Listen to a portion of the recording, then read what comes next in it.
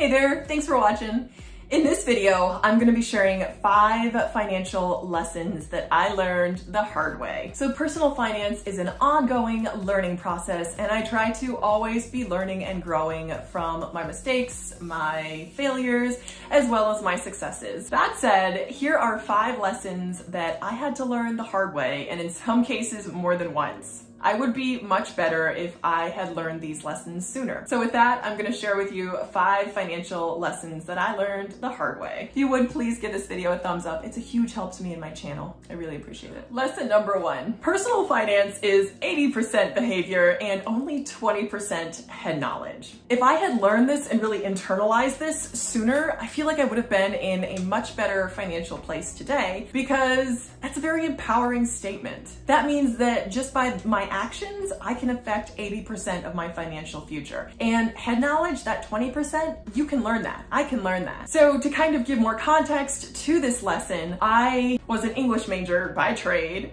I mention this continually because by nature, I'm not naturally good with numbers. I've trained myself to check and then double check my own math because I've got like a little bit of dyslexia thrown in there, and I'm not really necessarily the quickest when it comes to doing sums. But I say that to say that I never thought that I was going to be naturally good with money. And I thought that was just how it was. I had a very fixed mindset around my financial ability. And I wish I'd learned this lesson sooner, that 80% of personal finance is behavior, and that by simply making good financial choices, I could change 80% of my financial destiny. Once more, that's a very empowering thought, especially for someone that never thought that they were naturally good with money. So it's both empowering and encouraging of a very growth-oriented mindset, which is something that I've tried to adapt continually throughout my life. I am almost never the smartest person in the room, but gosh darn it, I will be the most persistent, and I'm often the most scrappy. All of that to say, the knowledge that I have, I've had to work really hard for. So this is something that I'd say to anyone, especially younger people who ask for financial advice. 80% behavior, only 20% head knowledge. So if you can control that 80%, and if you make the decision to do well with that 80%, that 20% takes care of itself. So that's the first lesson that I've learned the hard way. Financial lesson number 2 that I learned the hard way. Plan your spending or your spending will destroy you. This is something I learned the hard way, both when I was in college and then the first couple of years I was out of college. This was kind of what I'm referring to as the dark ages of spending and planning, because there was no planning. I had no concept of a budget or sticking to a budget.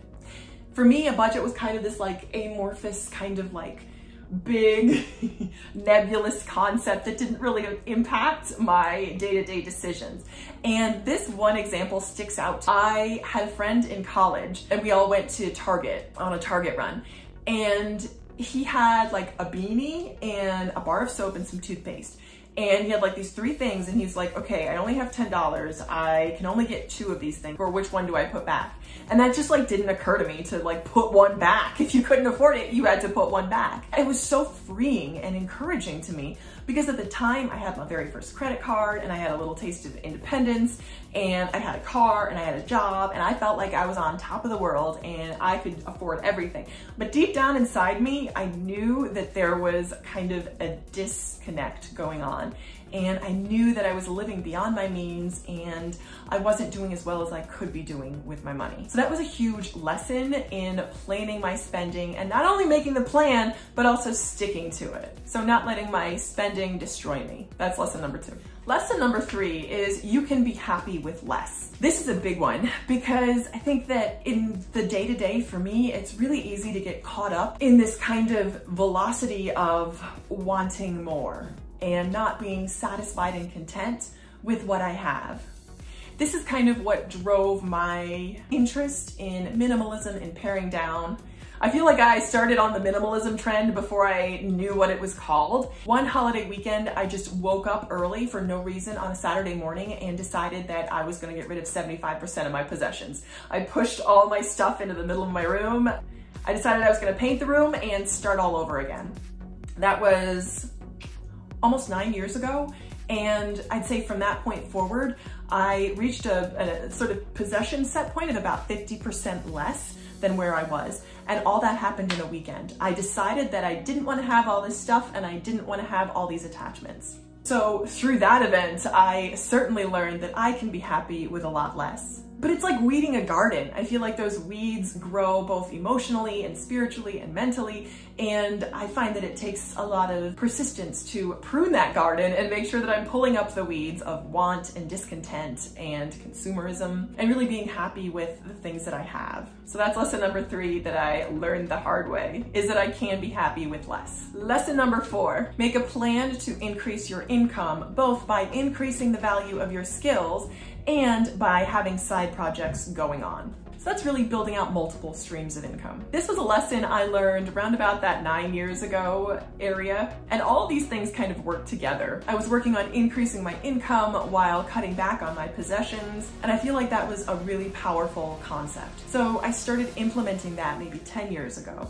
But if I had learned that 20 years ago, my life would be completely different today. I don't feel like I really took earning income seriously right when I got out of college. I feel like I viewed income as a very set thing, not as something that you could increase, and a living, breathing thing that you can feed and grow in a positive way. By growing myself, I can grow my income, and vice versa. The two work together.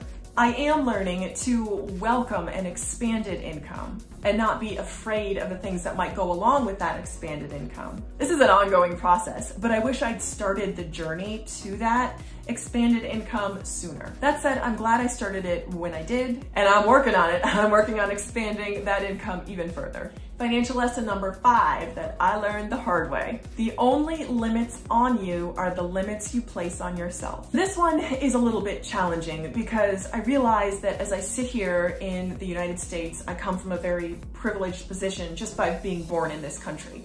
So yes, we are each of us born with certain advantages. I feel like personally, I accepted a lot of limits on myself that I'd just grown up with in my own head and that I never thought to challenge. I never thought I'd have a big income, and so I never thought to expand my income.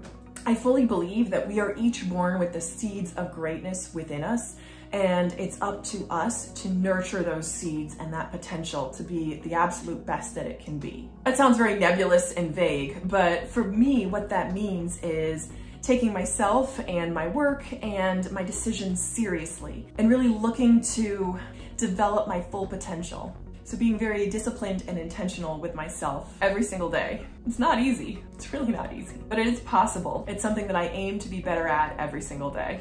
So there you go. Those are 5 financial lessons I had to learn the hard way. Hope these have been interesting for you. I would love to hear what financial lessons you had to learn the hard way. Leave me a comment down below. I'd love to read them. Thank you so much for watching, and I hope you'll keep watching. Bye.